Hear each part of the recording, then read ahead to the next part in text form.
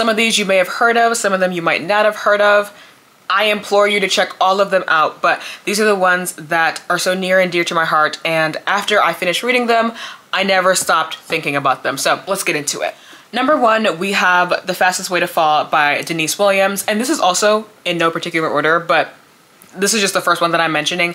This follows a woman named Bree, and she works for a lifestyle website. Now, she gets a project where she's supposed to be experimenting with this new body positive fitness app, and you have her downloading the app, using it, and on the other side of that, you have the CEO of this company named Wes. He is a personal trainer. He loves working with people. He loves exercising. He's just kind of bored of the paperwork side of business.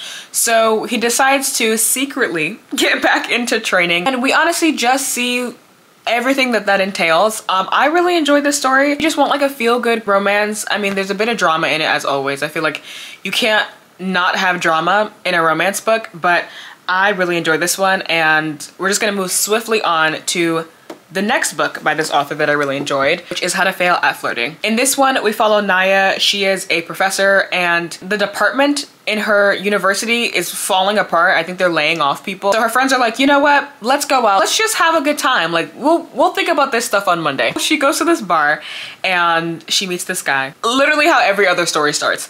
But she meets Jake, and he's here on business. I think he's there for like a couple days in the city, and I feel like they hit it off. I mean, the conversation that they first have when they meet, I think is just so hilarious. But they get to talking, they drink, somebody might go back to somebody else's place, who knows. But I really enjoyed their relationship. She's definitely becoming an author that I really enjoy reading from. Next, we have The Kiss Quotient. Y'all have heard of this. And if you have not heard of this, you must be new to like the internet book community. But Stella has not had the best of luck with relationships. Newsflash. It's the men, not her. She wants to get better at relationships and sex, I guess. So she hires this escort, and that's where Michael comes in. He meets her and he's just like, you want an escort? This is, I don't know how I feel about this. He goes along with it. He's getting paid. He does his job. Maybe somebody catches feelings. Maybe someone confesses. This is one of the first adult romance books that I read, and I have never read a man so observant and so in tune with another human being. It was literally the best thing that I have ever encountered in a book. So, I mean, like, you know Helen Huang. You have seen her everywhere. I'm low-key waiting for her to publish more books. I do not know where she has been, but Miss Helen Huang, please. If you, I don't know, you're probably never gonna watch this video, but I am very excited for what you have in store, if you have anything. If not, that's perfectly fine. But I don't know, I really enjoyed these books, and it does have a lot of smut in it. Please beware if you are someone that's like, I don't really like reading a lot of very explicit sex scenes. This one might not be for you. Take a pass on this one. Try some other ones out in this list. You'll probably like them a little bit better. After that, we have Yours Truly by Abby Jimenez. Let me preface, last 20%? No, I had problems with this book, but I think overall this was literally, this should be the standard for romance books. I say it every single time, but I don't know what it is. Abby Jimenez just writes really lovable characters and characters that have chemistry. Now, I complained about this a couple videos ago, how I don't like these books where, you know, I understand insta-lust. That's something that like all humans experience. Insta-love, I'm kind of just like, no, I can't really get with that. But we follow Brie, who is a physician, and her brother is suffering from kidney failure. So she's having to take care of her brother, and she's been working at this hospital for about 10 years. She wants to get a promotion. She wants to be like head of the department. In comes Dr. Jacob Maddox, and think of like the worst first impression that you could ever have. That was this man in this book. The first impression was not good at all. The first meeting was atrocious, a train wreck, all of the above. So he spends most of the book kind of trying to make up for that first meeting, but oh my god, his family is also a mess. A lot of these books have very messy families in them, but I think that like it adds to the depth of the book, okay? He finds out that his ex-girlfriend is marrying his younger brother, and everyone is in a spiral about it. They're like, oh my god, Jacob, are you okay? Are you all right? And he's like, I'm perfectly fine. Like, I'm actually chilling. But is he chilling? read and find out. This is a character that suffers from very severe anxiety, I believe. So that was definitely something I had never really read in a book that I quite enjoyed. And I just love this. Like, one of the only books that I actually stayed up to read. Go check it out. Part of Your World by Abby Jimenez is also a really good one. I read Life's Too Short. I thought that one was okay, but the rest of her books I'm not gonna give a try. I have not heard the best things about it, so I think I'm just gonna continue on with her newer releases. After that, we have The Neighbor Favor by Christina Forrest. This is one that is about book people. So if you like anything having to do with the publishing industry, any books about authors, this is the book for you. But we have this girl who works in the publishing industry and she wants to work in the children's publishing sector. So she's not where she wants to be in terms of her career. She ends up reaching out to her favorite fantasy author and he responds. So we have months and months of them corresponding, sending emails back and forth. And Nick is an author that wrote a very, I would say, pretty popular fantasy book, but he hasn't written a sequel. So he's kind of just been traveling. Who knows, has he been working on it? You gotta check the book out to find out if he does. But I had a couple issues with this. I don't like miscommunication. This is like heavy on the miscommunication, okay? Miscommunication is the bane of my existence, but at this point, I just think I'm not going to avoid it when it comes to romance because there's just always some sort of miscommunication, and it's really prevalent in this book. But overall, I really enjoyed this one. I think if you're looking for more books, cute, cozy books that don't have that much spice, I don't think there's a lot of spice in this. Definitely check out The Neighbor Favor. Now, all the Emily Henry haters, come to the front. No, I do enjoy Emily Henry. Recent release, Happy Place, was not my favorite. Honestly, my least favorite by her, but this is another book that has to deal with book people. Laura is a literary agent and she gets shit done. She knows her clients, like she knows how to do her job and do her job well.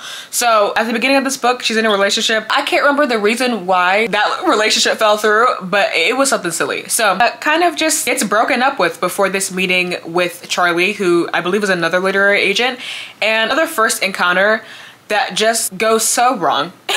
And you kind of are like, damn, like, girl, you're not having the best day. But they run into each other a couple years down the line. It's definitely one by Emily Henry that I enjoyed. And the more that I think about it, it's like becoming my favorite by her. You know and you love her, and that is Tia Williams. So I will talk about this first book. This one, I believe it came out 2 or 3 years ago. You follow Ava and Shane. Now Ava is a erotica writer. I believe she has chronic migraines. We find out that 15 years ago she had a run-in with this man, and it was honestly the craziest of weeks. Like, those 7 days were honestly the craziest 7 days that a human being could have. So she's been thinking about it for so long. And you have Shane, who is battling alcoholism. He may or may not be recently sober, but he's going through a lot. He's also an author as well. But we see them maybe rekindle a love that was lost. And I think I quite love this story because, I mean, when they first meet each other, they're like 15 or 16 or maybe even 17. And I mean, 15 years is a lot of time. Like, a lot of stuff happened. I mean, she has a kid right now. And there's just so much that can happen in 15 years that I first kind of hesitant to be like, oh, like, how is this gonna work? So much time has passed. But I think that's what made the story so beautiful. And I do say this is a love story as opposed to a romance, because there is romance in it. But when I tell you there's like so much other stuff that goes in there, like there's a lot. There's a lot that happens in this book, but I think this is definitely one that if you want to try, definitely try. But if you're not feeling this, I have another one for you. And that is A Love Song for Ricky Wilde. This came out last month, but might be slightly more enjoyable for me than 7 Days in June. I think the fusion of like the Harlem Renaissance and all that history in this book is the selling point. It is the highlight. It is the best part of this book. Like, when I tell you, I loved reading about historic Black people, and we follow 2 timelines. We have Ricky in 2024. She is a part of this really prominent Black family. Older sisters are like really, you know, popular socialites in the city of Atlanta. Her family owns a lot of funeral homes, so each of her sisters owns one of the funeral homes. She wants more for her life. She doesn't see herself staying in this business. Her love lies with flowers. She wants to be a florist. She wants to open her own flower shop. So we follow her in present day 2024, and then we follow Ezra in 1924. Now, he is a pianist, a musician. He had a very tough upbringing. I mean, there's a lot of stuff that he goes through before he moves to New York, but essentially he is just trying to make a name for himself. And truly loved every part of this book. There's not one thing I hated. Like, I finished the book and I had to give it 5 stars because I could not think of a single thing that I didn't like in the book. And even towards like the middle to end of it gets so wacky, but you're just like, I'm already along for the ride. Am I really hating it? Like, no, you're loving it. You're already in it. Like, honestly, for me, it gets better and better because this was so surprisingly funny, and so many beautiful, just like so many amazing scenes between these characters. And the showstopper, at least for me, was Miss Della. I have never read a character and been like, oh no, she's my favorite. Like, whenever I read books, I'm just like, oh my god, I love everybody. I can't choose. In this book, Miss Della takes the cake for me as my favorite character. I don't know what it is about this woman. I loved every single part of her, and this was just such a good story. So like, if 7 Days in June was not for you, if you did not like it, if you're like, oh, I wanted something more, definitely try this. Like, I think they're 2 very different books. It's just so cute. It was just so cute. So read it, okay? Read this book and love it. The one, the only, Kennedy Ryan. Whenever I do anything relating to romance, Kennedy Ryan will come up. I'm letting y'all know now. She will come up. I will be mentioning her, and I will be talking about Before I Let Go. But in this case, we have Rio. This follows a Broadway actor who's an understudy as well as a director. Now this, oh, I just realized this also has like Harlem Renaissance vibes. You love that time period. This is yet another book for you to check out, but Cannon is a director and he's trying to find his next leading lady. He wants to do a biopic on a Black historic character during the Renaissance time. Her name was Jessie Blue, and who is going to play this character? Who is going to bring her to life? Wonderful love story. One by Kennedy Ryan that I don't know if people really talk about very often, because Before I Let Go, I feel it's her most popular release, but this rivals Before I Let Go. Y'all know how much I love Before I Let Go. So the last 2 books. This is in a series. We have Before I Let Go and This Could Be Us. This is the first book in the series, follows Yasmin and Josiah. They have been co-parenting their 2 kids and running a business.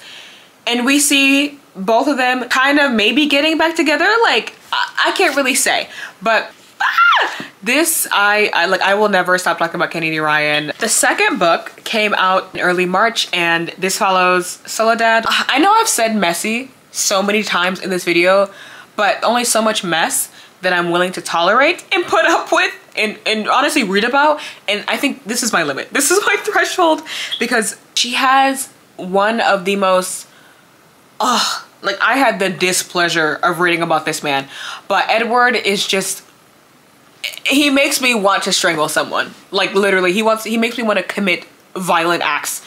And at the beginning of this book, they are going to a Christmas party for a company that he works for. So it starts and you're just like, oh, like, I knew this man was an asshole. Like, I knew it from the jump that this man was going to be so fucking irritating. But at this Christmas party, we meet Josiah. Now, Josiah and his ex-wife, Tremaine, have 2 autistic boys, co-parenting these 2 beautiful boys, Adam and Aaron. But we just see a romance maybe emerge. Like, I don't know. Please read it. This is just a wonderful book that if you want to get into Kennedy Ryan, like, look at these covers, okay? That should be enough for you to want to buy this book. The covers are just so beautiful. But those are all the romance books that I have read, adult romance books. Thank you guys for watching. Let me know if you've read any of these books. I will see you in the next one.